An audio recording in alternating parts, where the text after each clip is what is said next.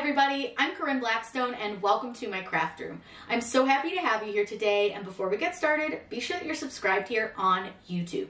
It is completely free to subscribe and I would love to have you as part of my crafty family. Now today's video, we're going to be talking about how to make stickers with your Cricut. This is a process that I think a lot of people are super intimidated by, but really it's very simple, and this is a great beginner project to get you introduced to using Print and Cut. We're going to be using some Neato labels sticker paper, and I'm going to link them down below if you'd like to shop. I really like their product. Super high quality, really inexpensive, and I absolutely love it. And you can always save 25% when you shop with them on Amazon using code Corinne25. So let's go ahead and get started. I'm going to show you how to do this, and I'm also going to link some more Print and Cut videos down below for you in case you want to get a little bit more in depth with Print and Cut. Whatever we would do, we do it just for fun. Making stickers with your Cricut is super simple. I'm going to download this Book Lovers printable sticker bundle here. So all I have to do is click download files and then click on the file here. It's going to open up a folder and ask me where I want to save it. So for me, I save it into my Cricut folder, and then I have a specific folder set for Print and Cut. So I'm going to save it in there and then click save. Now you need to make sure that you extract your folder. So go ahead and click the folder, and then all you need to do is click extract all and click extract. And then it's going to open up your extracted folder. Now I'm going to make that a little bit smaller, and I'm going to close out my extracted folder, and then we can open this folder. And you can see, let me make this a little bit bigger so you can see it. You can see that you have all of your different PNG images ready to upload into Design Space. So let's head over to Design Space and I'll show you how to upload these. Once over in Design Space, all you need to do is click Upload over on the left-hand side, and then it's going to bring up the Upload section where we can upload our image. All we have to do is we can either browse for the image, but the way I prefer to do it is I keep my folder open so I can just drag and drop. Now all I need to do is select my image and hold my left mouse button down and drag it over into Design Space, and when Design Space turns green, let go of the mouse button and it's going to upload your image. Now with the PNG, it's going to give you the select image type. I always just choose complex. It's going to just give you a little bit better quality. Click continue, and then from here you shouldn't have to do anything else. All we have to do is click apply and continue. These are already set up with an offset and everything to make life super easy. So I'm going to go ahead and select that image and click upload. You want to make sure you select the Print and Cut image on the right hand side.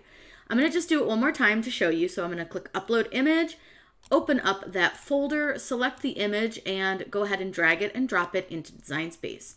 Choose complex, click continue, and then all you have to do is click apply and continue. From here, make sure you save the Print and Cut image over here on the right-hand side and click Upload. Now I'm going to go ahead and finish the rest of these. I'm going to add all the stickers, and then I'm going to show you how to set them up on your canvas. Once you have all the designs that you want to use for your stickers, all you have to do is click on each one over here in your recently uploaded images, and at the bottom in the right, go ahead and click Add to Canvas. Now these are likely going to add pretty large. You'll see that they're going to come up in like a pretty big format, and that's the first thing we'll do is resize them. So now that I've got them all in here, I'm just going to do a quick, they're all selected, so all I'm going to do is just change them all to 5 inches wide. That way they're just smaller so I can see them on my screen. The next thing that I want to do is I'm actually going to change the color of my canvas because it's hard to see the offsets when it's white. So you can do that by clicking right under your layers panel. There's a section here, it says blank canvas. If you click on that, right in the center of your screen, it's going to say color. Click there and you can choose any color to make your background. So I'm just going to make it a light gray. It just makes it easier to see the offsets. That way you're not like confused and you can tell that everything has an offset. So I'm going to spread them out a little bit so you can see them better and see all the little images that we chose. So we've got just a couple of stickers. I didn't go too crazy, but you can add as many as you want. It's up to you. Do what makes you happy. The next thing that I like to do is make a template for the area that I have to print in. So I'm going to open up a shape and I'm going to use a square. Now all I have to do here is I need to unlock the size of my square because it's not actually square, it's a rectangle. So up here at the top, go ahead and click the little lock button. Now you can print up to 7.44 wide by 9.94 high with a letter size 8.5 by 11 sheet of paper. I'm going to right click on this and I'm going to send this to the back. That way it's behind all of my stickers. The next thing I'm going to do is line up all my stickers on my sheet. Now these are bigger than I would typically make. So typically my stickers, I tend to do them anywhere from about 2 to 3 inches wide, but really do whatever makes you happy, whatever you like. It's up to you and your size and how you like to do things. But that's usually the size I go. So for like something like this where it's a little bit short, I usually do about 2.5. And what I'm going to do is get that lined up with the top and the corner of my page. I'm just going to resize each sticker kind of individually. That way I can justify and kind of see how big it's going to be, you know, depending on what size I make it. So for example, like this one I made 2 inches wide and it's a little under 2 inches high. So that's a pretty good size for that sticker. So I'm just going to go ahead and get everything resized. And as you can see, all I'm doing here is lining them up onto my sheet. So all I do is I figure out what size I want to make them, and then I lay them all so they're going to fit on this dark gray sheet. So I'm just going to keep going with this, and I'm going to fit as many as I can. You do however you want. So if you want like a really neat looking sticker sheet, you're probably not going to be able to fit as many stickers on it because you're going to want to try to keep it neat and clean and even. But for me, I'm just going to try to fit what I can and see how many I can actually squeeze on to this page because I like to see what I can fit. So as you can see, all I do is I select each sticker and then I just make it the size that I think I want it to be. Like I said, I don't make really big stickers, so I like to make a little bit smaller, but you make what you want. And then I'm just gonna kind of get them lined up where I want. Now this one's kind of a little awkwardly shaped, but I think he'll fit really nicely right here. Now you can see I have a ton of open space on my sticker sheet. So one, I could make the stickers bigger if I wanted to, but what I am going to do instead is use this duplicate option over here on my layers panel, and I'm going to duplicate a couple stickers so that I can just fill in some space and some area, and that way I'm not wasting. And it's always nice to have like a couple extra stickers, and I'm going to make some small ones that'll fit over in like the corners just so that I can really use up as much space as I can on my blank page here. So I am just going to kind of squeeze things together, see what I can fit, and just have fun with it. So you'll see here that all I'm doing is just kind of fitting stuff where I can. Now, for example, like with this one, if I turn this one sideways, I could fit it between these two. So I can just turn it sideways and squeeze it right on in, and that takes up a little bit less space. So I'm going to finish filling the sheet out since you've seen how I did it.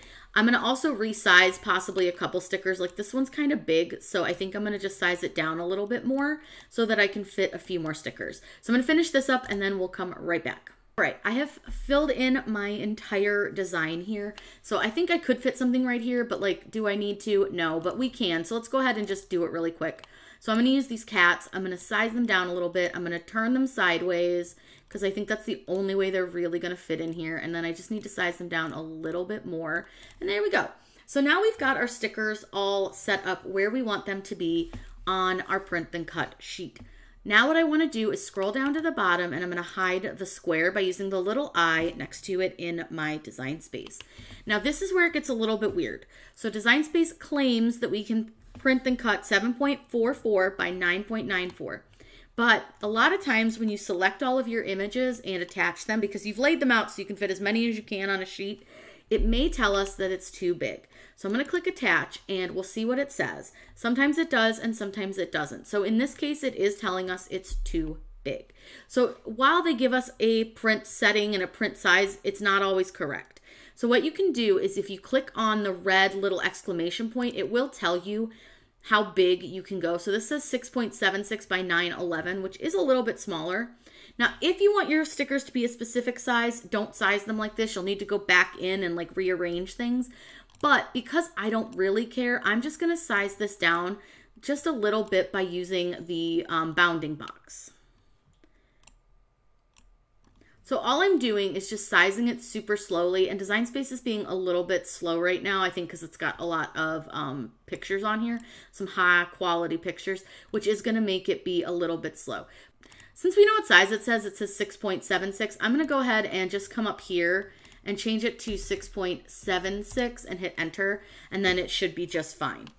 Now another option for this is you can always flatten it once you've gotten it to the point where you want it if Design Space is being a little bit slow. Flatten just tells Design Space not to cut around any areas, but because we have all these transparent sections, so everywhere you see gray is where it's going to cut around. All the white is going to stay, but the gray part is what it's going to cut around. So that's one way to know like where it's going to cut with your stickers. I'm going to link below a couple other tutorials that go into more detail as far as like how to know what's going to cut on your sticker, how to know what you need to flatten and all of that. I think those will be very, very helpful, but this is more just taking PNGs and printing them out to make a sticker sheet. So now, once we're happy with this, I am going to save my project because I want to make sure that I don't lose all the work that I just did, because sometimes Design Space is a little bit weird, as we all know, and a lot of times when you hit Make It is when we run into problems. So now that my project is saved, I'm going to click the Make button, and it's going to take us over on to our mats. The mats are what it's actually going to look like when you input these into the machine. Now you'll see here that we've got this all sized and it's pretty big. It's like a decent size, so it's pretty good. Now what we need to do from here is click Continue. This is going to give us our printer options, and for this you want to make sure that you use some different settings on your printer to make sure that you're going to get your best quality possible. So click Send to Printer, and that's not going to send it to printer, it's just opening up our print setup. From our print setup, we're going to do a couple things. Now for this one, I'm going to leave bleed on, but bleed really only matters if the color of your sticker, so if you have like a black outline on your sticker and it's cutting directly around that black outline, it's going to push that black outline out just a little bit further so that if it cuts slightly off, you're not going to have any white background showing. But I do just recommend leaving that on pretty much all the time anyways. There's not really a reason to turn it off.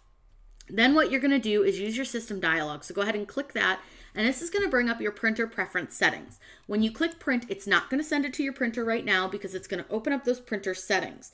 So give it just a second to open those up, and I think it's going to work really well for you. Over here, you're going to make sure that you have the printer that you want to use selected. I'm using my EcoTank by Epson. Love this printer, fantastic. I'll link one down below. They don't make the same model I have anymore, but the one that they make now is really similar and it's a great price. Then what I want to do is choose preferences because that's going to give me the options to make sure that this prints out really good quality. The next thing I want to do is I'm going to change my paper type. Now, depending on what kind of paper you're using, it may depend on the paper type that you choose. I'm using some Neato printable labels. So for those, I find that the premium presentation paper matte works fantastic. Then I want to make sure that I change my quality from standard to high. I want to make sure that color is selected, and I need to change one more setting. Over under more options, I want to turn off my high-speed print. Now on some printers, it's listed as bidirectional printing. So if you want to make sure that you get really good quality stickers without any like lines through the images, make sure that you turn off that high-speed print. Then all you have to do is click OK and click print to send it to the printer. I'm going to be using a green mat with this because this mat is getting a little bit less sticky, but I would recommend if you're using a newer mat, use a blue mat. But I'm going to put this on, and when you do stickers, you want to make sure that the top of your sheet is at the top of your mat. So you want to load in the top of the sheet into your Cricut. Meaning that this should look exactly like it looks on Design Space, the top up here, the bottom down here. I'm going to load this in, and what's going to happen is a light's going to turn on in the middle of our little reader here, and that's going to be your sensor light. It's going to go ahead and read the corner lines, and then that'll tell it where to cut around each of our stickers. It does take a minute, but it's really, really cool and totally worth the wait.